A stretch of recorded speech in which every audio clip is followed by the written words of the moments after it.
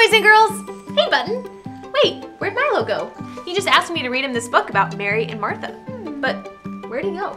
Oh, I don't know. He was just here. Hey, here I am. I'm here. Okay, go ahead. You can get started now. Okay. Once, there were two sisters named Mary and Martha. Oh, wait, hold on just a second. I remembered something. Two sisters, got it. I'll be right back. Okay. Go ahead, Miss Emily. I'm listening. Okay. One day, Jesus came to their house to eat with the disciples. What I miss? Hey, stop that. I'm trying to hear the story. Yeah, me too. Okay, so there, oh wait, hold on just a second. There's one more thing I need. Okay, be right back. Sorry.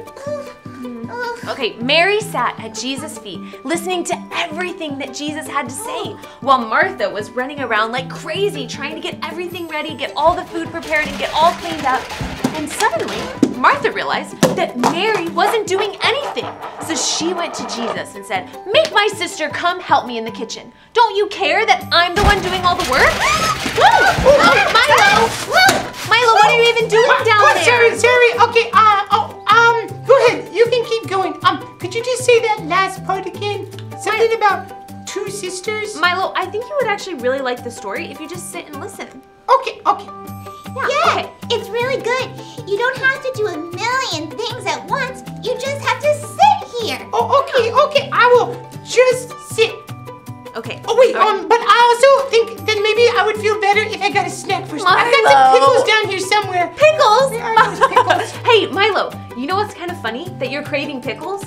You actually have a lot to learn from pickles. Pickles? Yeah, do you know how pickles are made? They put cucumbers in water and let them sit for a long time. Wait, no way. Pickles are grown by special space cucumber artists to have a, I don't Milo, know. no, Button's actually right. And you know what? I have a friend who loves making pickles, and he's really good at it. Why don't we give him a call? Oh, okay, His name's Dr. Lichtenstein. Whoa. Dr. Lichtenstein. Hey, look, that's it's fine. ringing. Whoa. Hi, Dr. Lichtenstein. Hello there, Miss Emily. Oh, hello, Button. Hello, Milo. It is good to see you. I am Dr. Lichtenstein, and I was just telling some other boys and girls about how to make pickles. We made a fresh batch right here. These are the pickles we made. Yeah, to make a pickle, all you need are some cucumbers. We had some cucumbers right here. There they are, the beautiful cucumbers. You slice the cucumbers up, you put them in the jar, and then you add brine. Now, brine is very special. It is just water and salt. But the magic happens when you add the brine to the cucumbers and you let them sit. They just sit in there in the brine and fermentation does the rest. The salt water slowly changes the cucumbers into pickles. It changes everything about them. The way they look, the color, the taste, and they are delicious. I love a good pickle. Isn't fermentation amazing? Yes, that is how you make a pickle. You let a cucumber sit in salt water and it turns into a pickle. Oh, wow, I never knew that was how a pickle was made.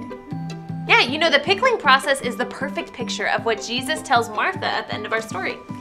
Maybe it would be good to review for Milo since he was a bit distracted. That's a good idea, Button. There were two sisters, Mary and Martha. When Jesus came to their house, Mary sat at Jesus' feet listening closely to every word. And Martha, on the other hand, was busy. She was cleaning and making all the food and serving everyone. That's right. Suddenly, she realized that her sister wasn't doing a thing, and she got really upset. She went straight to Jesus and said, "Don't you care that my sister is leaving me to do all the work? Make her get up and help me." Oh, so Jesus told her, get up and start doing the work. No, not at all. Actually, he told Martha, Martha, you're worrying about a lot of things, but Mary has chosen what's most important and it won't be taken from her. Mary had chosen Jesus. He's the most important thing. That's right, Button. Oh, wait, I thought you said that this had something to do with pickles. Oh, right, yeah. Just like cucumbers change into pickles when they sit in brine, we are changed too when we sit in the presence of God.